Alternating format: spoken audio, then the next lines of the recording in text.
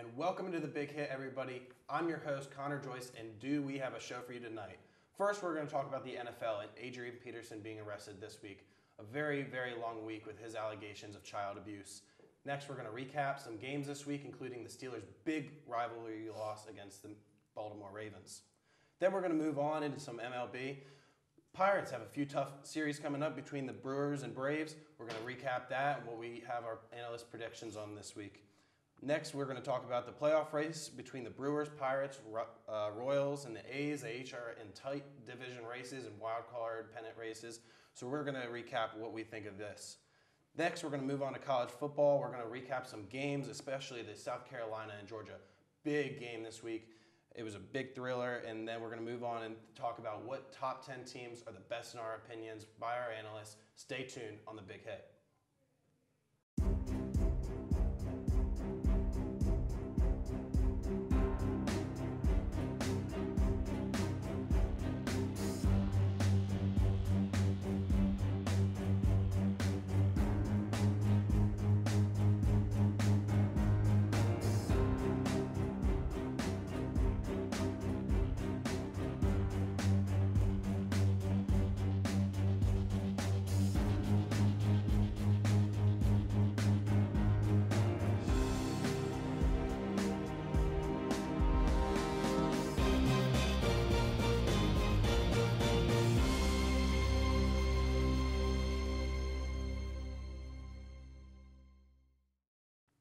Welcome back, everybody, to Red Zone Recap. I'm your host, Connor Joyce. Alongside me is Dakota London and Darnell Turner.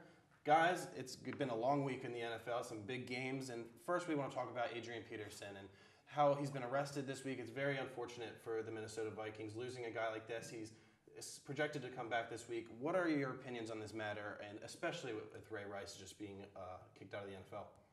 Well, much like the Ray Rice case, it's an extremely sensitive matter, especially because, you're dealing with children. And when you're dealing with children, it's a very serious situation.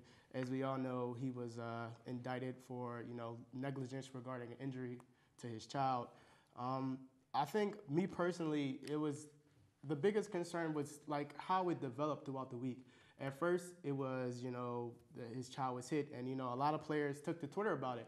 I believe Darnell Dockett and Roddy White were a few, and they expressed their feelings, saying, when we were kids, we were, treated that way. But once the picture surfaced of what happened to his child, like the injuries, it became a more serious matter. Then, of course, once it became apparent that he had investigation upon him and his mother of his other child, there were text messages exchanged between them regarding injuries that his other child faced. So it's a real serious situation, and like I said, it's an extreme sensitive matter. I guess the Minnesota Vikings are handling it the only way they know how, but with the way the league is going with the whole Ray Rice case and now this, it's a bad week for the NFL right now. Yeah, I agree with you. It is a very sensitive case.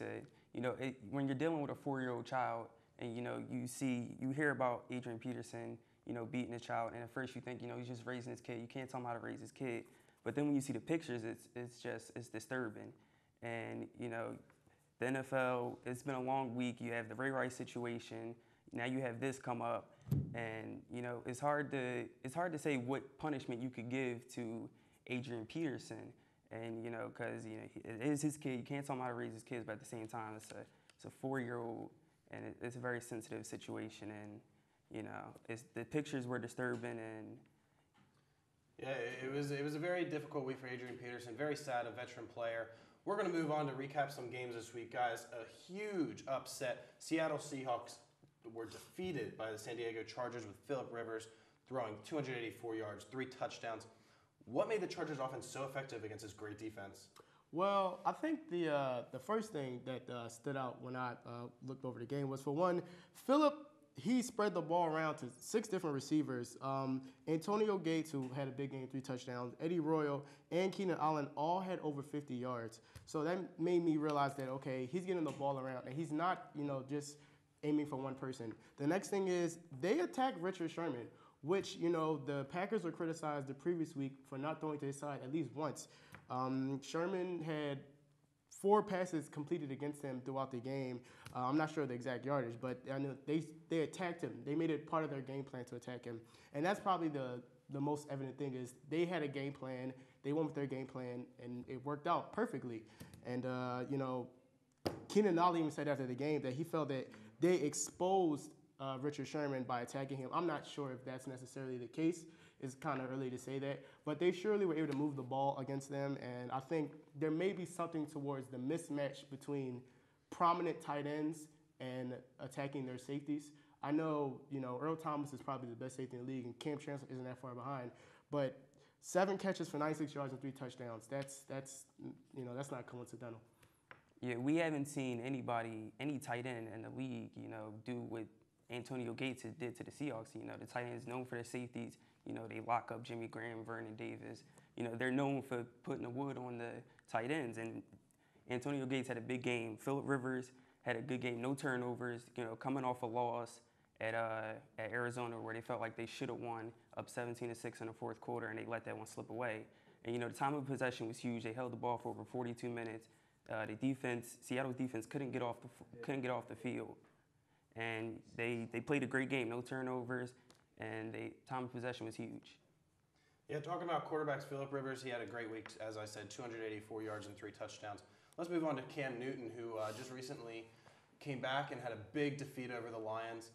He played fantastically. What do you expect of this team now after their success in the past, especially with Cam Newton as a quarterback? Well, I think the sky's pretty much the limit for these guys. Now, I don't think that win was so much of the Panthers as the Lions imploding. If you watch that game, they had a lot of bad turnovers. The best receiver in the game, he dropped a touchdown. So, it was. I mean, they had a good game plan, and they were really strong with running the ball.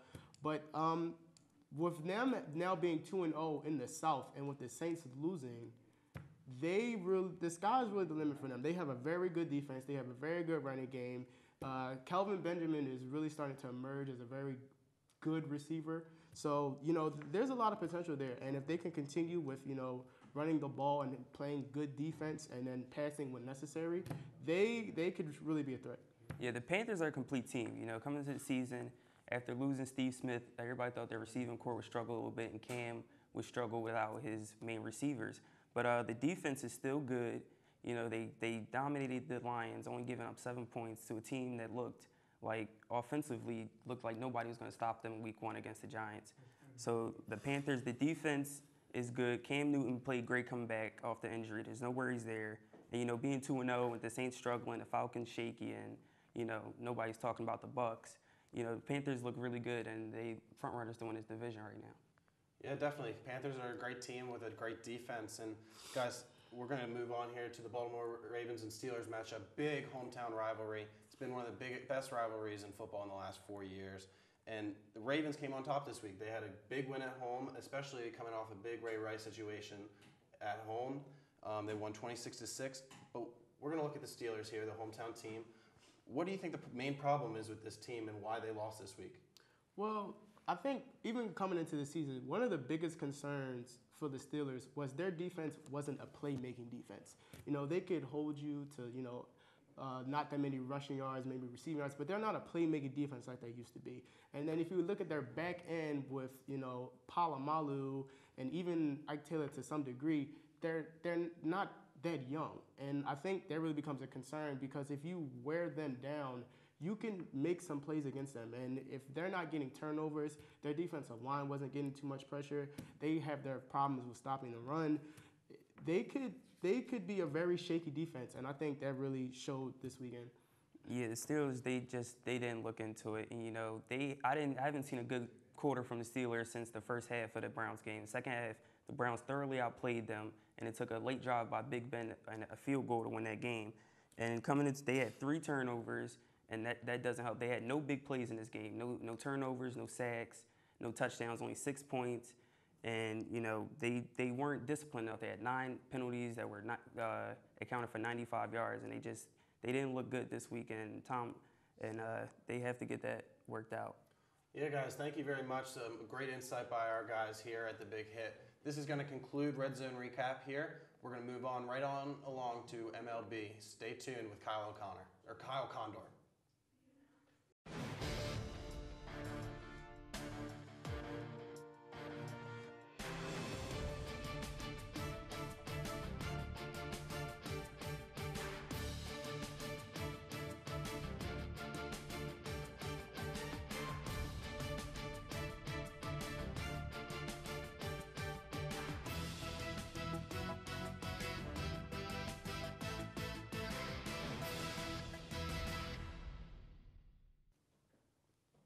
Welcome back to The Big Hit. Kyle Kondor here, and we're going to dabble into a little MLB baseball on a predominantly football show. To my far left, we have a rookie, Chris Hayes, and to my near left, we have a veteran in Vaughn Dalzell. The two of them matching here. I don't know if that was planned on this MLB segment.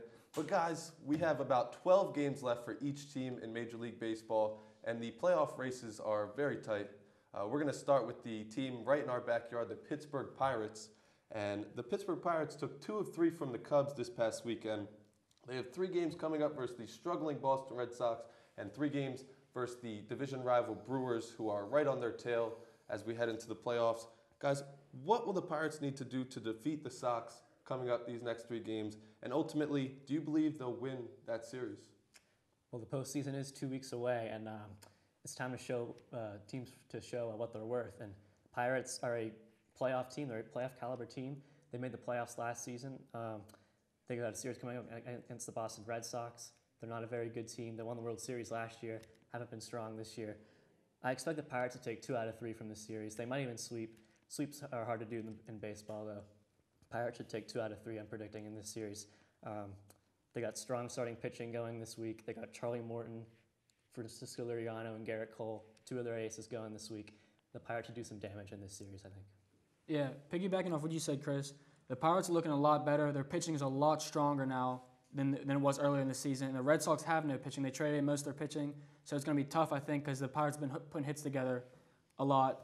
I really think that Harrison's going to win the batting title, so I think that him and McCutchen are the keys to these series coming up, because if they can continue to hit and they can put hits together, I think the Pirates will be a very dangerous team, and I think they can sweep the Red Sox and potentially steal a couple games, 2 out of 3 from the Brewers and other teams when they play later on in a couple series these next 2 weeks. All right, so I think it's safe to say the two of you think the Pirates will continue to do well as the season ends. But now we're going to talk about the aforementioned Milwaukee Brewers, who are a game and a half behind the Pirates for second in the National League wild card. They have a 3-game series coming up versus the division-leading Cardinals, who show no signs of slowing down as we wrap up the season. Do you think they'll be able to take a few games from the Cardinals, or will the Cardinals ultimately sweep the Brewers and possibly end their playoff hopes? I'm not saying a sweep. It's going to be a tough series for the Brewers for sure. They're going to be playing at Busch Stadium at St. Louis. The Brewers are a good team. They were first in the division most of the season. They've since kind of fallen off, kind of slid off. But they've got strong hitting. They've got Ryan Braun, an MVP candidate for most years. Carlos Gomez is a strong player. They got some good pitching this year. Giovanni Gallardo's leading their staff. But the Cardinals are first in the division right now, and they don't show any signs of stopping. They're a very strong team. This is going to be a good series. I think the Cardinals take 2 out of 3. I'm not saying a sweep. Sweeps are hard to do. I'm saying 2 out of 3 for St. Louis here. Yeah, I agree with you. I think Milwaukee's too good of a team to get swept by the Cardinals. They've had a lot of matchups this year together, and they've split a lot of the series. I like Gomez. I like Ryan Braun. When you have 2 hitters like that, it's hard to really pitch around those guys. So I believe they take 2 out of 3, but I ultimately think that St. Louis will take this division, the NL Central, and I think Milwaukee will finish 3rd behind the Pirates. So that's my prediction for that. All right, sounds good. So it seems like you guys have a pretty set mind on how the NL Central will shape up at least. But let's head on over to the American League, where we have a very tight race in the AL Central between the Kansas City Royals and the Detroit Tigers. The 2 teams going back and forth all season long. The Royals currently trail the Tigers by a game and a half in that division. Which team do you believe will ultimately win that division title? I'm going to have to go with the Detroit Tigers here. They're a veteran team, a playoff caliber team every year. The Royals are a surprising team this year. They haven't played well at all the past decade or so, but this could be their year to make the playoffs. I'm not saying they're going to be the division winners. I'm saying they'll be a wild card team. Detroit's just too good with their pitching. They got David Price in a trade. They have Verlander and Scherzer, two of the best in the game. Detroit's a very good team, and so is Kansas City. It's going to be a battle for sure. It might go down to the final weekend, actually, but I think Detroit wins this division. Yeah, I totally agree with you. I think the pitching is so key in MLB, and I'm such a big fan of pitching. And the addition of David Price really helped them. But Detroit can hit. I mean, they have Cabrera, who is a big home run hitter. They have Victor Martinez, who has 31 home runs. Him and Cabrera together have 54 home runs. And that top four lineup for Detroit is so strong. And today I looked up their stats, and they have 84 home runs together. And that right there is impressive to me. And I think that's the difference between them and the Royals, even the Royals are a good hitting team. But I think Detroit will win the division. But I do think the Royals will make the wild card, like you said. Yeah, that would be cool to see the Royals win that division, as they haven't won a Major League Baseball division since 1985. But guys, let's head out west now and talk a little bit about the Oakland A's, who have struggled ever since they traded Yoenis Cespedes. I'm sure you guys have some stuff to say about that. But they took 2 out of 3 from the Mariners this past weekend. They're currently in first place in the AL wild card, but that lead is not comfortable. What do you make of the short winning streak the A's had over the Mariners this past weekend? I think it's very important. The A's, if you recall, they were the best team in the whole league most of the season. They've since kind of fallen off. They went on a losing streak after they traded Cespedes. Their offense has always not been their strong suit. And then with the trade of Cespedes to get Lester, which John Lester's a very good pitcher, and they've one of the best pitching staffs in the league. But losing Cespedes was a big loss to their already struggling offense. But I think now coming forward to the end of the season, they've been playing some good baseball. They've been winning a lot of games, and they're on that first place in the wild card. I think they're going to hold on to that first spot. Yeah, I agree with you for the most part. Once they traded Cespedes, they lost a lot. I mean, they were neck and neck with the Angels the whole entire time, and now they're 10.5 back of the Angels. So I think the trade didn't work out as much as they wanted to. Cespedes was a big part of that team, and they have been playing decent baseball lately. I think they will hold on to the wild card, but it's going to be a tight race, and I don't think they can win a wild card game, especially if it's on the road, the way they've been playing lately. Because they're on a 2-game win streak, and that's just a series right now. They're going to have to pick that up and be better than how they've been playing lately, I believe. Yeah, guys, it should be a wild last couple of weeks in Major League Baseball coming up here. But that's all the time we have here to talk MLB. We're going to send it over to Eric Kormos and some of our analysts to talk about the week that was in college football. We'll be right back. Welcome back to The Big Hit. I am Eric Kormos alongside Malusi Kitchen and Isak Mohammed. We're here on Red Zone Recap to go around the week that was in NCAA football for week 3. On tap tonight, we're going to look at a USC upset in Boston, a couple of blowouts featuring Ohio State and LSU, and then a little discussion about which team is the best as we enter into week 4 of the football season. But gentlemen, we begin first south of the Mason-Dixon line in the only matchup that featured a pair of top 25 teams this weekend, as the number 6 Georgia Bulldogs went into Bryce Williams Stadium at South Carolina, and South Carolina came out with a 38-36 drama-filled win. So, start down here. Isak, what was the most key point to the South Carolina victory? In the South Carolina game versus Georgia Bulldogs, I believe that the special teams are a crucial part of the game because Georgia missed a few field goals that helped South Carolina sneak out a victory. And I think that they need to fix that special teams if they want to go far this season. Yeah, I think South Carolina actually had their time of possession was actually better. They had 31, they held the ball for 31 minutes. Dylan Thompson had an amazing game. He had 21 of 30 completions. I mean, he just had a great game. And the fact of the matter is that no one saw South Carolina actually winning this game. Georgia was expected to win this game, but it actually turned out to be a thriller, better than we expected. And the defense, I think, actually showed up for South Carolina. Even though they let up 35 points, they still came through in the end. So I think South Carolina definitely had a very, very solid game this week. Yeah, so much for all that hype about the Georgia Bulldogs, right? It seems like every year they're always supposed to be national championship contenders, and there's always a loss that jumps up and gets them at the beginning of the season. All right, gentlemen, we're going to move to Boston now, and we look at USC at Boston College, the biggest upset of the past week in college football. USC coming off a big win over Stanford, and then the perfect trap game. They got to fly all the way across the country to Boston to play BC. BC running back Tyler Murphy had an incredible day, dominated the football game really, 191 yards and a touchdown. What were the keys there? What surprised you the most about the BC victory? Was it the BC win itself or a collapse by USC? It was a combination of both. I believe that they shouldn't have collapsed that late in the game. And like the running back, John Hillman, he had 89 yards and 2 touchdowns. And Tyler Murphy, you know, he just couldn't be stopped. The quarterback running for 191. It was a great game by him. And they had 464 total yards throughout the whole game. That's a lot for the USC defense to allow. I mean, okay. Yeah, I think I'm more surprised that USC lost. I mean, they're a top-ranked team, and Boston College outrushed USC by 432 yards. I mean, that is just unacceptable for a USC defense. And USC has only allowed 23 points in their first 2 games. They had 13 in the first game and 10 in the second game.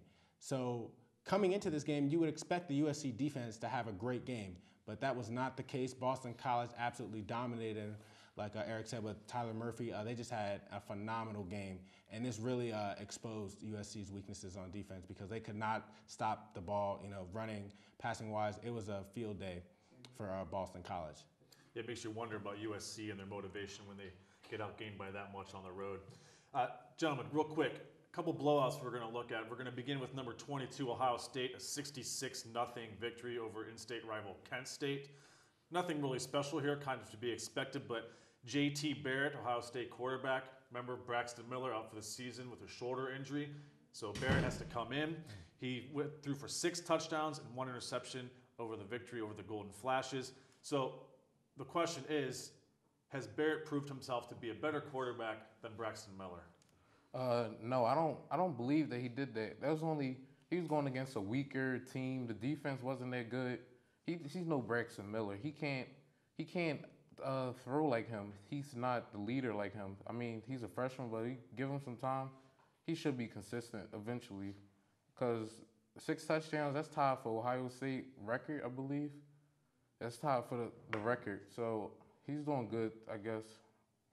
Yeah, I think J.T. Barrett had a great start. He definitely impressed me, even though it was only Kent State. He definitely commanded his team. He commanded that offense well. But I don't think it's enough to say that he should, you know, eclipse or take Braxton Miller's spot. Braxton Miller got injured. We all know Braxton Miller was the focal point of that team. He made that team more explosive. He made that team better. And I think J.T. Barrett still needs to prove himself. Even though Ohio State doesn't have that a tough schedule, I think in this coming season he can really prove himself to see if he deserves that spot. Because one game doesn't really prove if you deserve to be the quarterback for that team. You know, it depends on whether he's going to face adversity. You know, how he's going to deal with, you know, being under pressure, being the captain of that team. So I just think we have to see how it plays out. But I think he's definitely started off very well. All right, and then last game we're going to talk about today before we do a little discussion about next week. LSU takes out Louisiana Monroe 31-0. Anthony Jennings completes 11 of 18 passes, 139 yards, only 1 interception. So LSU, are they for real? I believe that they're solid. Darrell Williams had 2 touchdowns, so that's good. And I believe in their defense because they still got Jalen Mills at safety leading them. So, I mean, he's going to lead their team this year. And he's going to have to step up to make sure everybody's together so they can finish out the season. But I don't think they're the best at all. I think LSU they had a great game, 7 of 14 on third down efficiency, and that's a big key for them, especially in the conference that they play in. I don't think they're the best team out there, but I definitely think that you have to watch out for them just because of the way they played this week and, you know, what they can do within their conference. So I think we just have to wait and see. But as far as I think you have to be wary of that team of LSU. All right, gentlemen. Last topic for the night. You have teams such as Oklahoma, Alabama, Oregon, Baylor, Texas A&M, and LSU, all still undefeated as we enter week 4 in the college football season. Who's going to be left standing in January? I believe Oregon because they have Marcus Mariota, and I believe he's going to win the Heisman this year. He has the most touchdowns, I believe, the most touchdowns for his school at 71, and he threw for 2 touchdowns and also ran in for 1. in this game, and they got very diverse. They threw the ball around, and receivers and running backs, they all got parts of it. They all got nice touchdowns, and they really spread the ball and looked very diverse. I'm going to have to disagree. I think Alabama is going to be left standing because I like Nick Saban, and I like what he's doing with his defense, and I like how he bounces back, especially after what happened last year, how they ended their season. So I believe in Nick Saban. I believe if they can get their quarterback situation handled out, I think it's going to be able to work out for them because Blake Sims and them definitely have to work out a few things. But I think Alabama is going to be that team to beat. All right, gentlemen. All right, thank you for joining us tonight here on the Red Zone Recap for Isak Mohammed, Malusi Kitchen. I am Eric Kormos. Stay tuned. Want to learn more about IUP-TV? We have the solution. IUP-TV is now online on Facebook. You can find us by simply searching Facebook for IUP-TV. Once you click like, you can check out your favorite shows on our IUP-TV showcase, view our broadcast schedule, get updates on everything about your favorite station, and tell us how much you love your favorite shows. IUP-TV, not like other stations.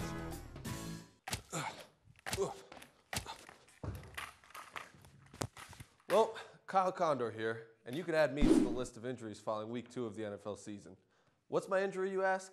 Like many other fantasy football team owners, I have a headache so significant that I can't even walk straight. But the doctor said it's only going to take me 1 minute to heal. For AJ Green, it may take 1 week. For Jamal Charles, 1 month. For Charles Tillman, 1 career. For Adrian Peterson's kids, too soon? But I'm not sure all that news is as shocking as the list of teams that will enter week 3 winless. The Colts, Saints, and Chiefs all made it to the playoffs last season. And this season, all of them have lost their first 2 games. And since the league expanded to a 12-team playoff format in 1990, only 8% of the teams that started 0-2 rebounded to make the playoffs. Speaking of the playoffs, can you believe there will be such a thing in college football this year? Me either. Now, instead of the 3rd and 4th ranked teams complaining that they didn't get a chance to compete for the title, it will be the 5th and 6th ranked teams. At the moment, those 2 teams would be Auburn and Texas A&M. But seriously though, is A&M's new quarterback really trademarking the name Kenny Trill? As if Johnny Football wasn't enough. Anyway, let's talk a little baseball. With 12 games remaining, the Angels are 6 wins away from becoming the first MLB team to win 100 games in a season, since the Phillies did so in 2011. Isn't it crazy what a difference 3 years can make in the MLB? I mean, the Phillies are 31 wins away from that mark this season. And of the teams that won their division in 2011, only the Tigers are on pace to do so again this season. Though I did say on pace, because the Kansas City Royals only trailed Detroit by 1.5 games for the division lead. And if they were able to pull off the comeback, it'd be the first time since 1985 the Royals took home a division title. Oh, and by the way, the Royals also won the World Series that year. But let's not get ahead of ourselves. That's all the time I have here. For producers Dimitri George and Dan Wallace and director Danielle Eberly, I'm Kyle Kondor. We'll see you next week on The Big Hit.